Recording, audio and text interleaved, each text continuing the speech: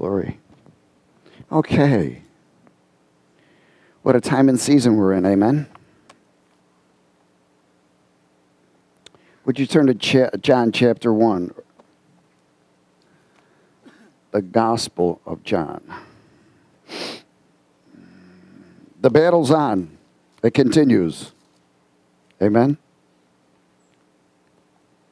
You know, positioning is everything in the Spirit. And in the spirit of positioning, it's not about how much you know, it's who you know. Amen? I mean, you can go learn everything. You can memorize this Bible inside and out and still mess up constantly. The focus of the Word of God is to bring testimony, and so that you and I would be a thirst and hunger for His presence. Because everyone wants His presence, whether you know it or not. It is His presence that's everything. In His presence is everything. So we seek His presence. That's why we worship. That's why we go after Him. Why? We want to cross over. We want to cross over into His presence, into His love, and into His arms. Every time we gather. That's why the Word says, forsake not to gather. It gives us an opportunity, because when someone else is weak, you get stronger coming together. Amen? And there's a special anointing in corporate worship. All things can happen. Nothing is impossible. And we are in such a time and season right now where we are hard-pressed all over. No matter what's going on, there's an attack. That war, that spiritual war that started when the Lord threw Lucifer out of the garden, out of his throne, everybody out of the pool. Amen? That war has been going on ever since. It's not stopped. We are in warfare. And unless you know how to warfare, you will become a casualty. People are used by the devil and don't even know it. And they think that they're fine. But we know it because we know them by their fruit. See, but they can't see their own fruit. And in this, God is so good, so merciful. And He always waits for us all the time. He's always waiting for us to turn from the ways that are displeasing to Him so we can go to the ways that please Him. In 1 John chapter 1 and verse 10, hallelujah, or in the Gospel of John, sorry.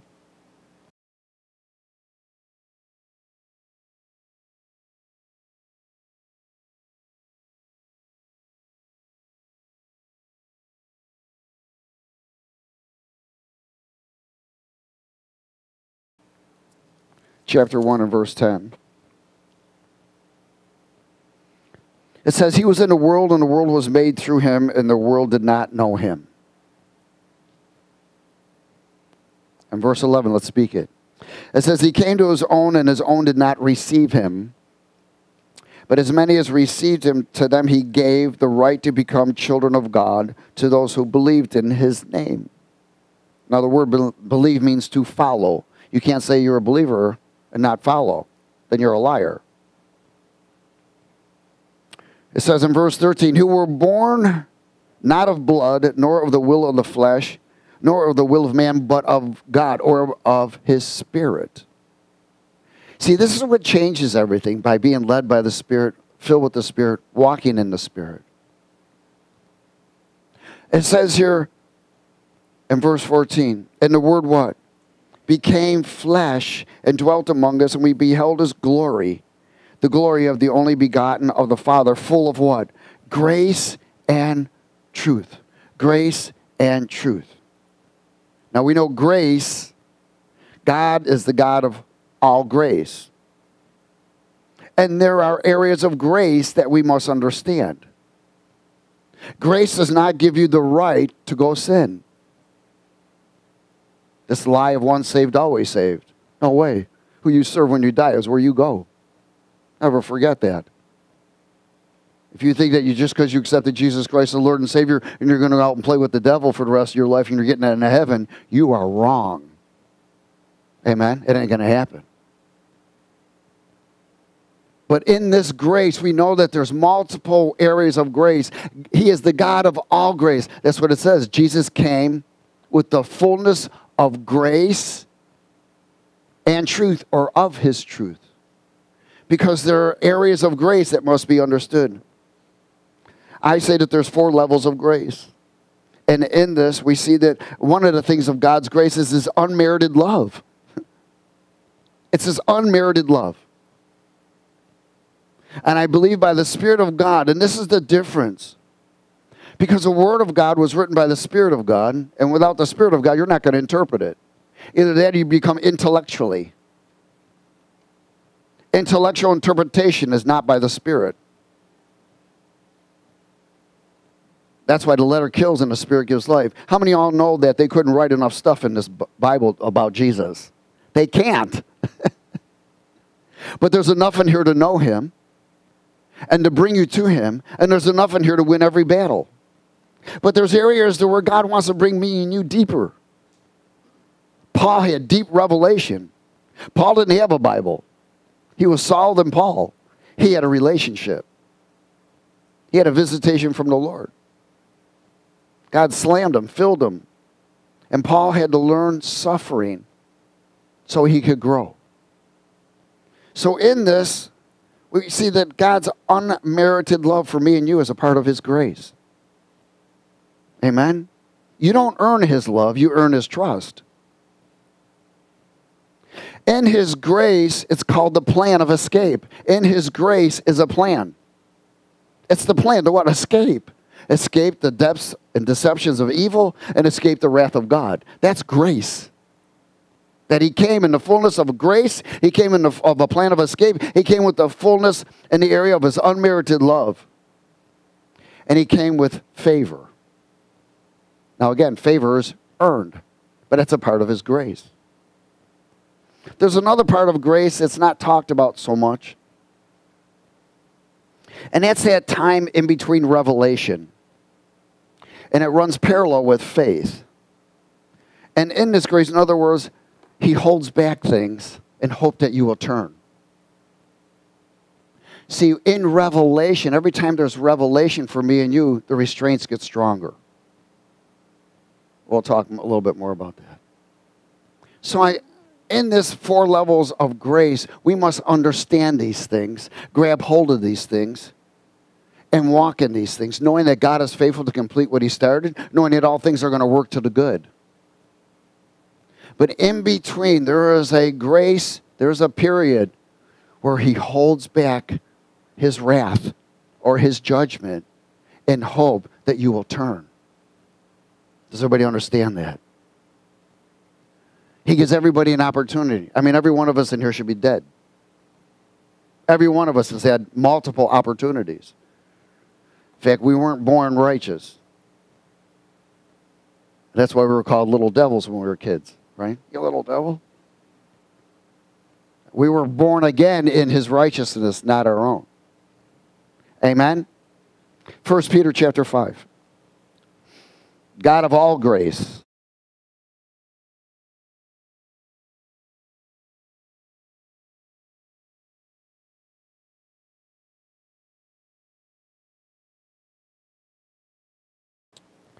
Oh, happy days.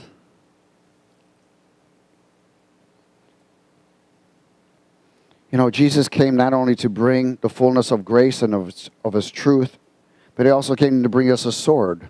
And it's called the sword of the Spirit. Amen? So that you and I could fight. He gave us weapons.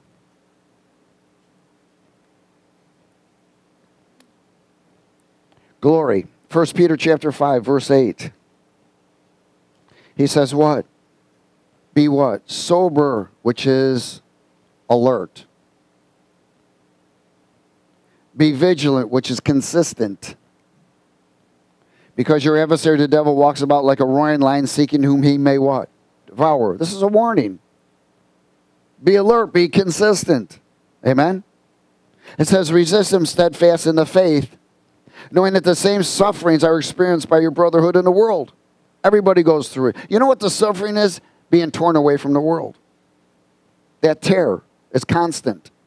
Things that we have picked up, they have to be torn away. Things of your past, there's a separation between the old and the new. Sometimes those things are painful because you're going to lose friends. You're going to lose things, but those things are really not a loss. You are to gain. From everything you lost, God always has a gain. It says resist him because everybody's experienced it. In verse 10, he says, and may the God of all grace, say all grace. That's what we just talked about, 4 levels of grace. All grace, who called us to his eternal glory by Christ Jesus, after you have what? Suffered. After you've been tried, after you've been tested, after you've gone through things. Why? Because that process, it is a process of tearing away. It is a process that you and I go through. It's a process of converting the soul. It's a process of allowing the new man to take control with the divine nature over the human nature. It is a process that we go through. But he says, without cooperation through this process, there won't be a perfection. So he says, during this process, after you have suffered a while, that's the process of conversion, what's going to happen? He's going to perfect, he's going to establish, he's going to strengthen, and he's going to settle you. So you will no longer be pushed out of position. You'll no longer be misled. You'll no longer make emotional decisions. You'll make decisions by him.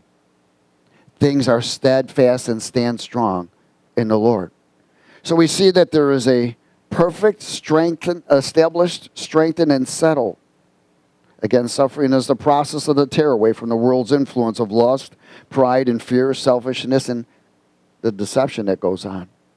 So we are all in that process. When you come into the kingdom, welcome to the process. Amen. It's Holy Ghost boot camp, officers training school. Remember, there's a war going on. Jesus didn't come to bring foo-foo. He's not religious. He's the commander of the army. He is the Lord of hosts. This is not a religious operation. He came to destroy religion so he can arm his people and rescue souls that have been taken by false religion. Amen? In Hebrews 13. Glory.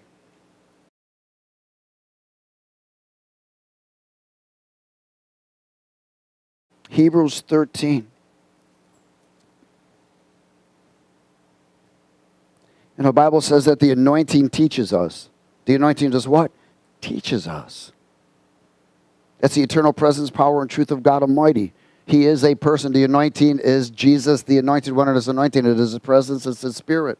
It teaches us. The Holy Spirit guides us to all truth. He tells us things to come. Without being filled in relationship, you're not going to know. You won't be able to interpret this word. People will walk around. They can memorize this whole Bible, I'm telling you. But there is more. He wants to bring us deeper. Into a deeper relationship.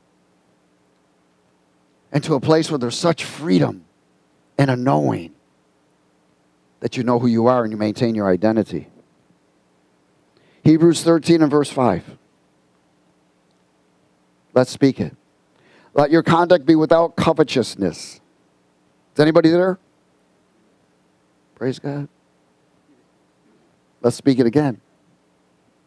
Let your conduct be without covetousness.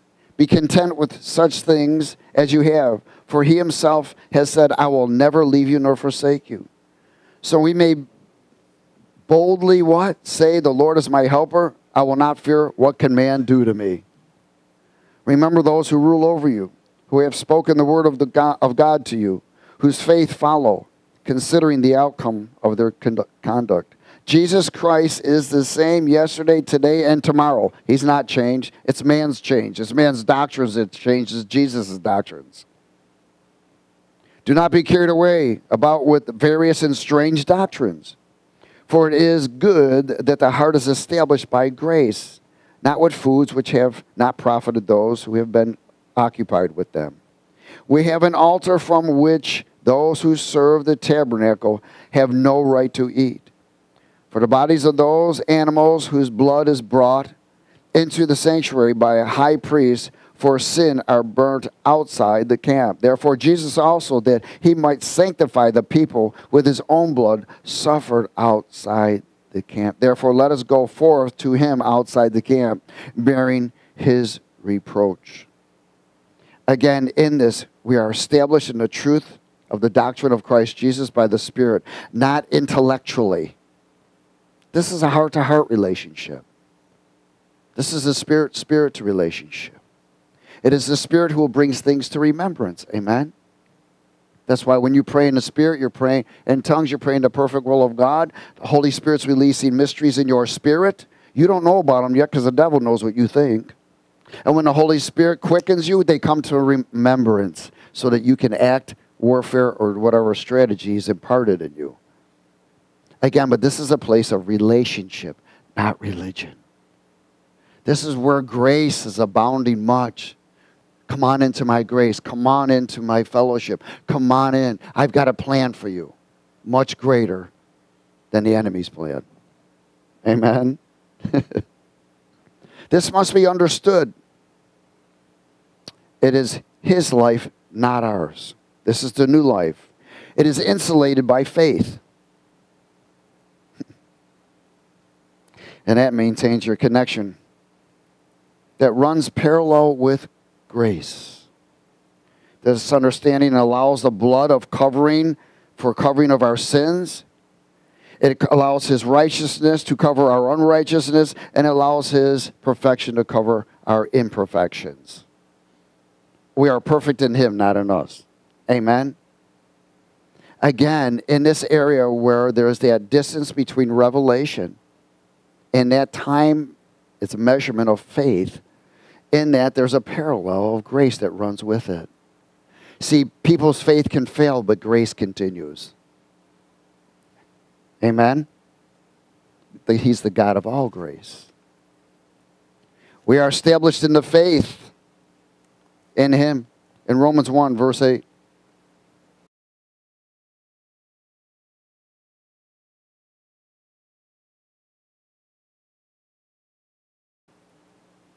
Glory.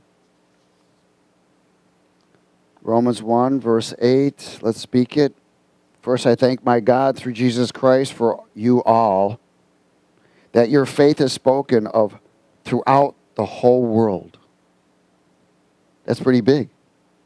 For God is my witness, whom I serve with my spirit in the gospel of his Son, that without ceasing I make mention of you always in my prayers, making request, if by some means now at last I may find a way in the will of God to come to you. For I long to see you, that I may impart to you some spiritual gift, so that you may be what? Established. Established. Everyone say established. This spiritual gift. What's the spiritual gift? Holy Spirit. That you may be established, or that you may be known. See, what separates us from the world is the Spirit of the living God. It is the Spirit of God. It's not about your intellectual. There's a lot of intellects. There's a lot of wisdom out there. But there's a wisdom that's from above, and there's a wisdom that's from beneath. The world wants to keep people in captivity, never releasing them from this reality. But we know that there's two realities. This is a temporary one, but there's an eternal reality that we live. So we live from the future to the present, not from the present to the past. Amen? He says that, again, verse 11, for I long to see you, that I may impart to you some spiritual gifts, so that you may be established, known. That is, that I may be encouraged together with you by the mutual faith, both of you and me. I do not want you to be unaware, brethren, that I often planned to come to you, but was hindered until now, that I might have some fruit among you also, just as among the other Gentiles. Let's go a little bit further. I am a debtor both to Greeks and to barbarians, both to wise and to the unwise. So as much as in me I am ready to preach the gospel to you who are in Rome also. Again, the spiritual gift was the impartation of the Holy Spirit so that we would be known. Why? Because without the Spirit, you can't express Christ. You can talk about him intellectually, but you can't express him. That character will not maintain. It always falls, it always fumbles. Amen? It goes back to the old man. So that we would be known as children of the Most High, as an expression of his grace in the character of his unconditional love that you and I carry. We are carriers of his presence. We are carriers of his love. We are carriers of his power. We are carriers of the anointing. Amen? Let's go there for 1 second. Let's go to 1 John chapter 2.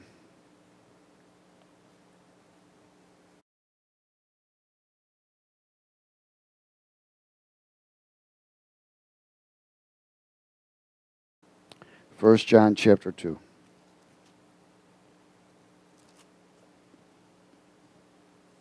To be established is to be known. It separates us. 1 John chapter 2 and verse 18.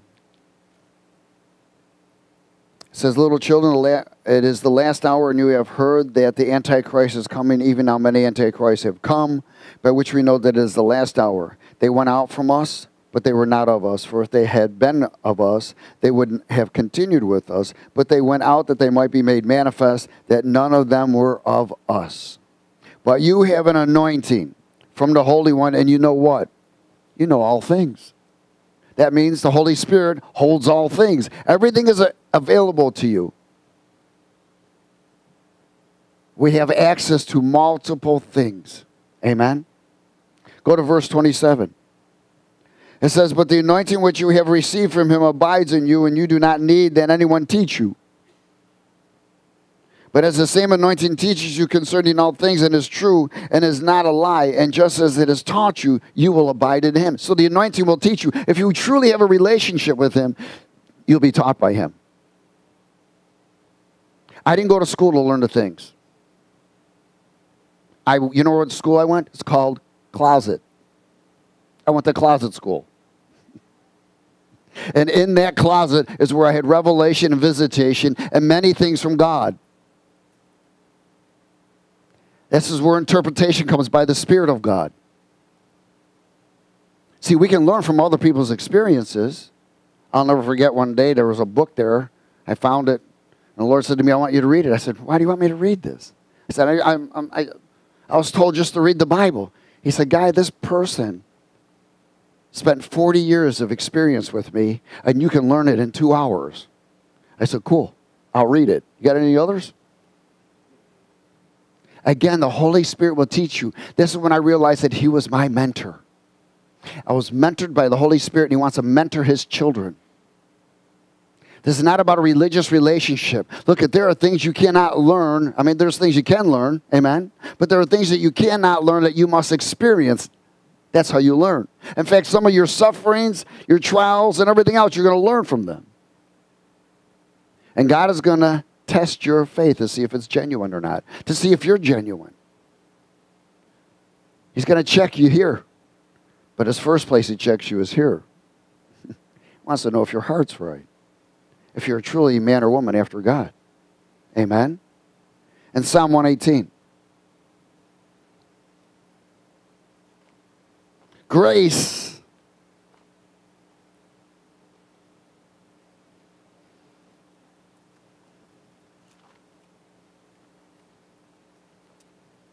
Psalm 118.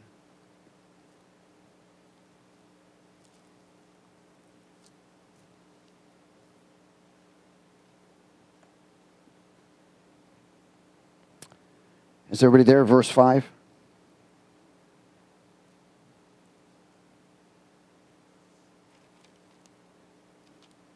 Hallelujah.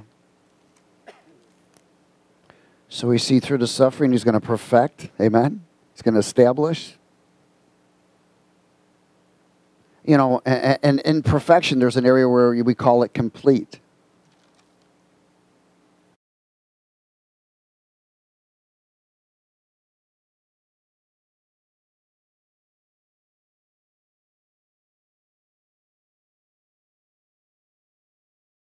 In verse 5, let's speak it. I called on the Lord in distress. Anybody ever been in distress? Don't raise your hand. And the Lord answered me and set me in a broad place. The Lord is on my side. I will not fear. What can man do to me? The Lord is for me among those who help me. Therefore I shall see my desire on those who hate me. It is better to trust in the Lord than to put confidence in man. It is better to trust in the Lord than to put confidence in princes. All nations surrounded me, but in the name of the Lord I will destroy them. That's faith. That's parallel with grace. They surrounded me. Yes, they surrounded me. But in the name of the Lord, I will destroy them. They surrounded me like bees. They quenched like fire thorns. For in the name of the Lord, I will destroy them. You pushed me violently that I might fall, but the Lord helped me. The Lord is my what? Strength and song, and he has become my salvation. Again, he said that he would strengthen us. You know what a great way of being strengthened? You're strengthened when he reveals himself. You're strengthened when he answers prayers. You're strengthened in dreams and visions of visitations. You are strengthened with what we call by revelation. Revelation will strengthen you. Why? Because it encourages you. Man, if everybody had a visitation from the Lord this morning, I think you'd be quite encouraged. I think you'd be quite strengthened. But this is where you and I are to chase after him. Amen? We're to be chasers of his presence. We're to be lovers of his presence. It is his presence that is everything. You are strengthened by revelation. Does everybody understand that? Everybody gets strengthened by revelation. And it's revelation of him in his presence. Amen? And Proverbs 29.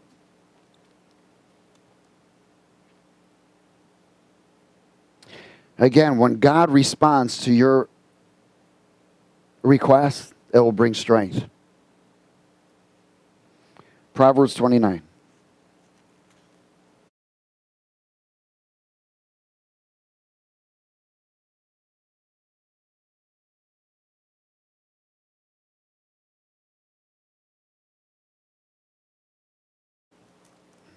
Are you waiting on something from God? Is it coming? Depends whether you hold on or not. Amen? Then it's coming. Well, that Mercedes you've been praying for, that might not come.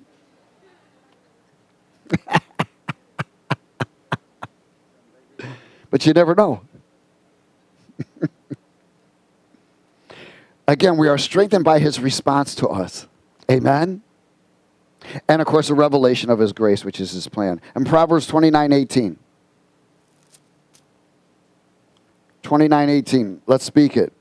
Where there is no revelation, the people cast off restraints. Restraints of what? The flesh. Because they become weary and weak. But happy is he who keeps the law. Revelation strengthens me and you. It strengthens our restraints of the flesh. It separates us further from the old man to the new man. Ephesians 6.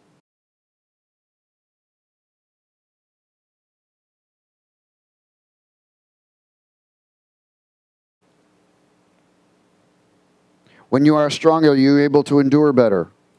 Amen. You don't go worse first. Hello? When you're strong in the Lord, you don't go worse first. And not saying that it's not going to approach you, but you're able to grab it by its throat. So you don't react, you wait to respond. Amen? You grab react by the throat until respond comes. Ephesians 6:10. Let's speak it. Finally, my brother, be strong in the Lord and the power of his might. Put on the whole armor of God that you may be able to stand against the wiles or trickery of the devil. For we do not wrestle against flesh and blood, against principalities, against powers, against rulers of the darkness of this age, and against spiritual hosts of wickedness in the heavenly places. Therefore, take up the whole armor of God that you may be able to withstand in the evil day, and having done all, to stand. Again, we are to be strong. When it says strong in the Lord, it means strong in the Spirit. Because the Spirit is the Lord. And the anointing by faith in grace. Why? Because grace is a part of his plan. It's all a part of his plan. In Psalm 16. Is everybody okay? Praise God. Simple teaching today.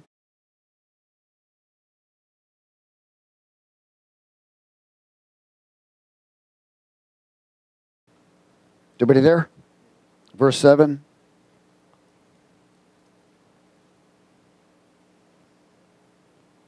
I will what? Bless the Lord who has given me counsel. So when you get counsel from the Spirit of God, he's called the Spirit of counsel. Is that a response from God? Amen. Does it bring you strength? Yes. Now that depends whether the counsel, if a person's willing to receive the counsel or reject it. See, some people don't like to receive counsel. They get offended because they're too full of pride. I will bless the Lord who has given me counsel. My heart also instructs me in the night season. I have set the Lord always before me. Because he is at my right hand, I shall not be what? Moved. That's settled. When you're settled, you can't be moved. That's where God wants us to be.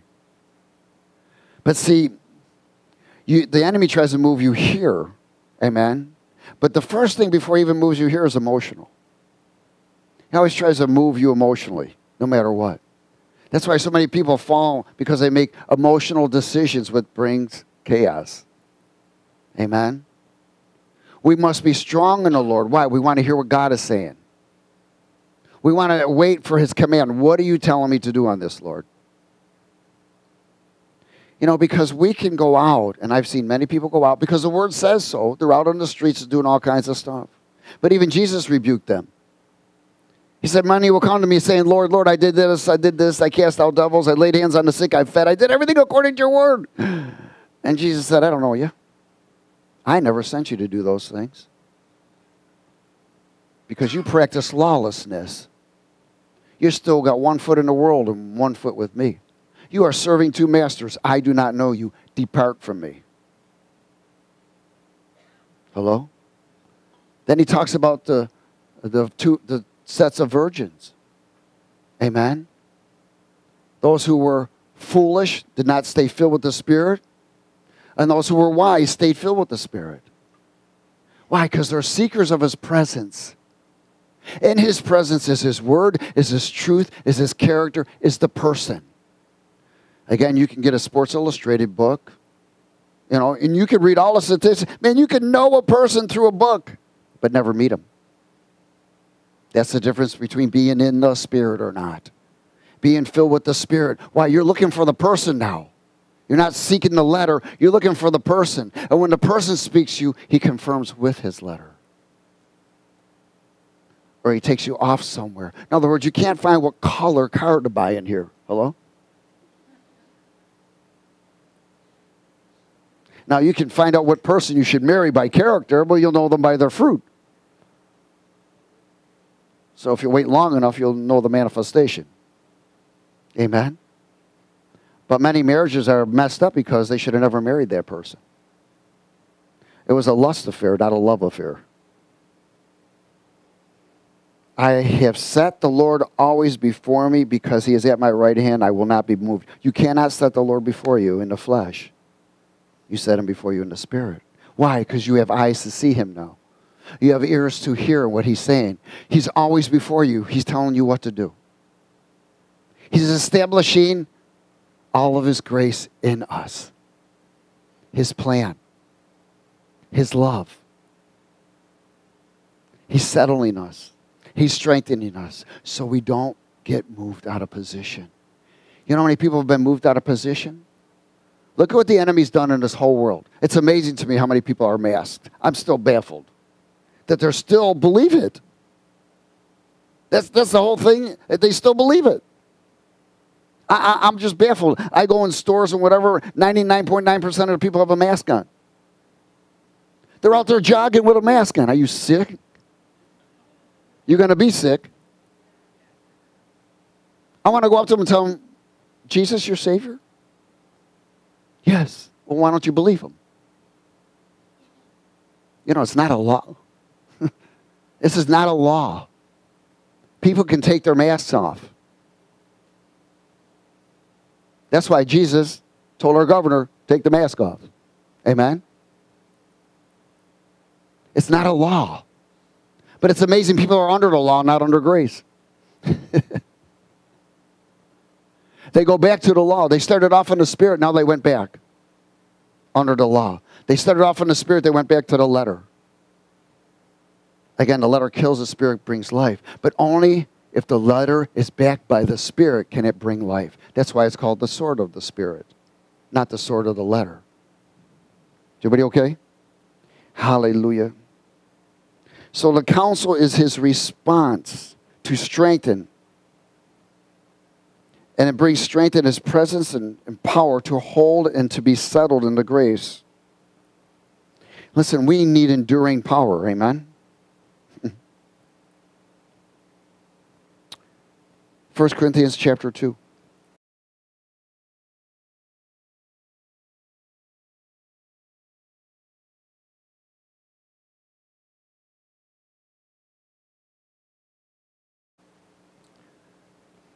Again, Jesus came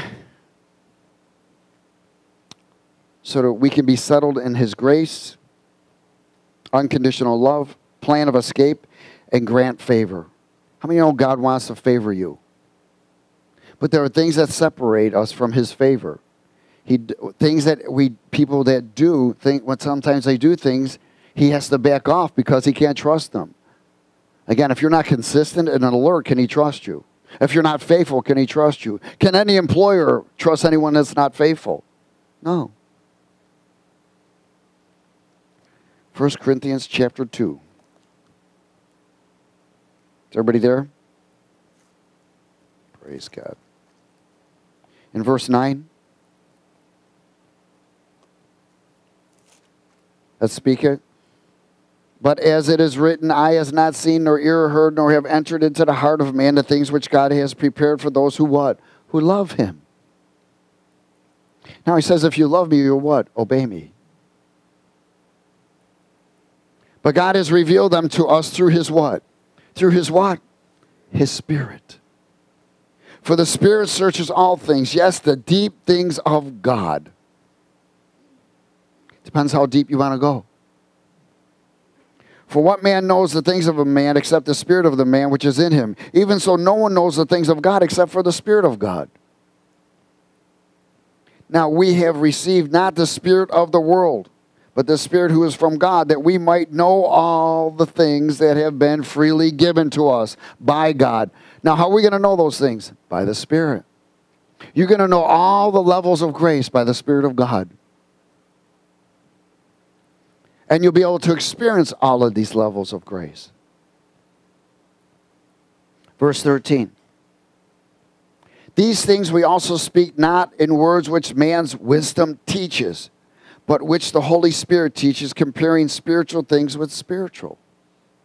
But the natural mind does not receive the things of the Spirit of God. The natural mind, the carnal mind, cannot comprehend these things.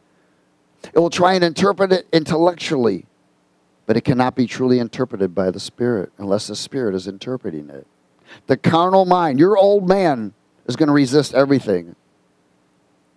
That old man that's still in you. Amen? He's called the flesh now. He's to be crucified as you and I are led by the Spirit.